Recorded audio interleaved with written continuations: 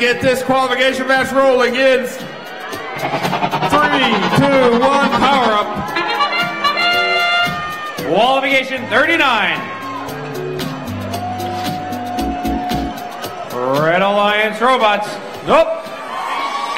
Looks like a power cube in the Red Alliance switch. Blue Alliance, I see 1, 2, 2 robots looking like they crossed that auto line. All 3 red robots crossing that auto line will grant them that auto quest.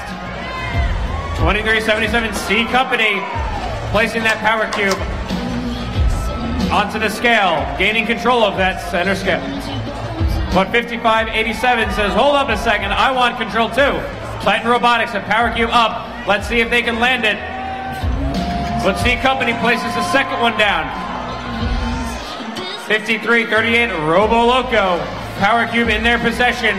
Let's see what their plan is. 5243 Aegis Robotics cleaning up house. Over on the Blue Alliance side, power cube in their possession. They've gained control of their switch.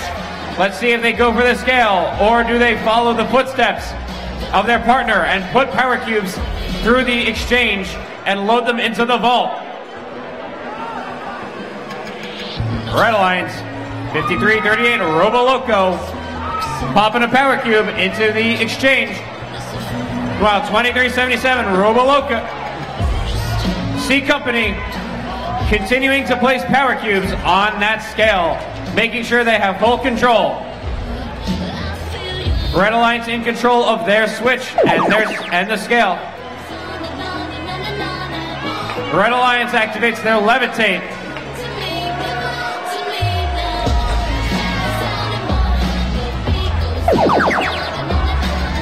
Blue Alliance activating their levitate as well, following in the footsteps of the Red Alliance. 5830 Life Engineering attempting to place a power cube onto the center scale. 30 seconds remain here. A boost is used from the Red Alliance with 2 power cubes, doubling the points gained from the scale that they currently have control of.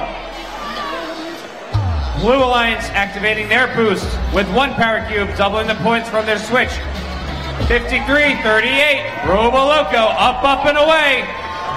That looks like a successful climb from them. We'll just get the referees double check, and we'll see.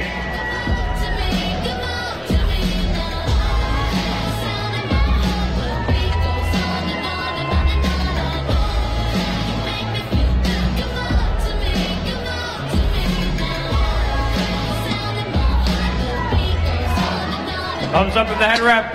Thumbs up in the scorekeep. Who will be the boss? It is the Red Alliance. Score of 387 to 257. Red Alliance takes the victory.